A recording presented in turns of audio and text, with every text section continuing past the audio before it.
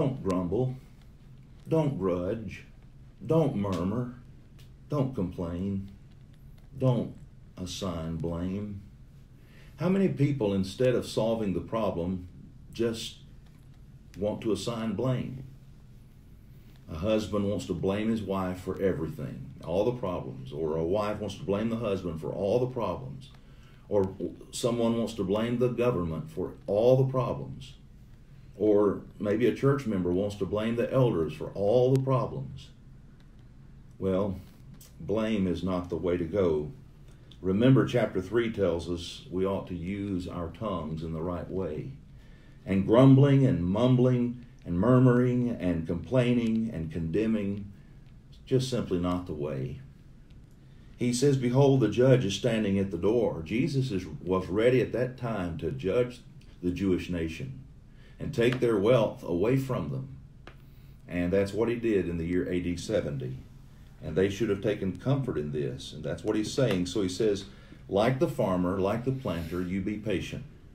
Verse 10, my brethren, take the prophets who spoke in the name of the Lord as an example of suffering and affliction and of patience. The example that comes to my mind is Jeremiah. If you read the book of Jeremiah, you find a man who from before his birth, God destined him to be a prophet.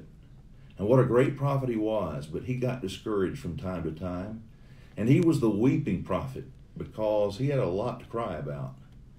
And although he faced much affliction, Jeremiah persevered. Jeremiah was the prophet who would not quit.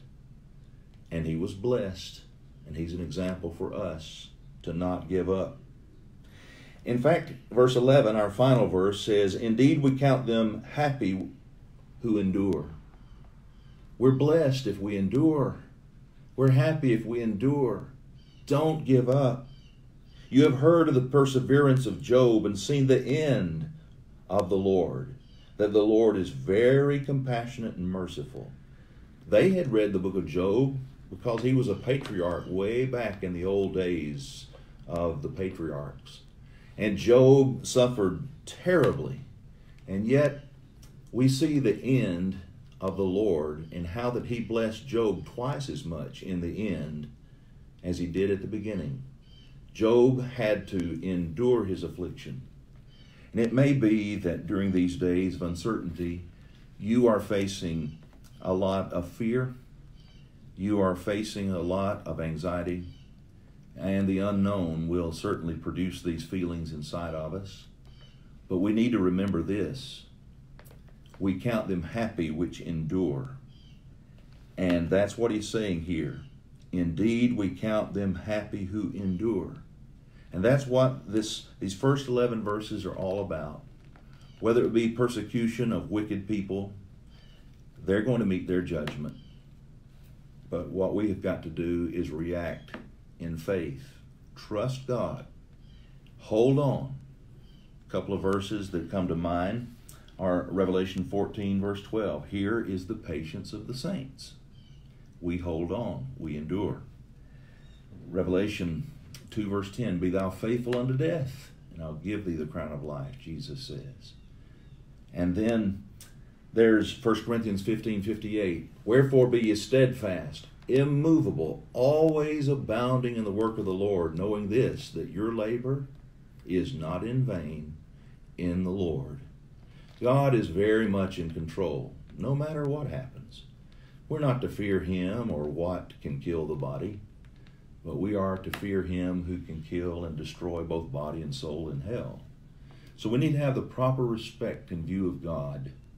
And with that, we can trust God and follow him by faith. Faith comes by hearing, hearing by the word of God.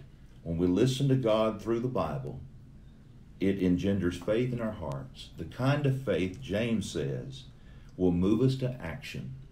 The action here is not a passive patience where we just sit back and wait. No, it's active patience. It's endurance, the endurance of a marathon runner.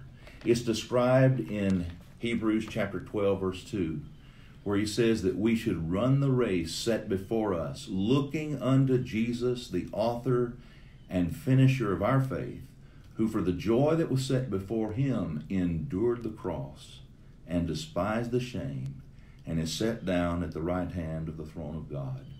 So as we look to Jesus, we find the captain of our salvation, and we look to one who will help us to endure and finish our race. We appreciate you tuning in this evening. We're going to meet again on Wednesday evening, just like this, at 6 o'clock. We hope you'll tune in then, and we'll study the Bible together.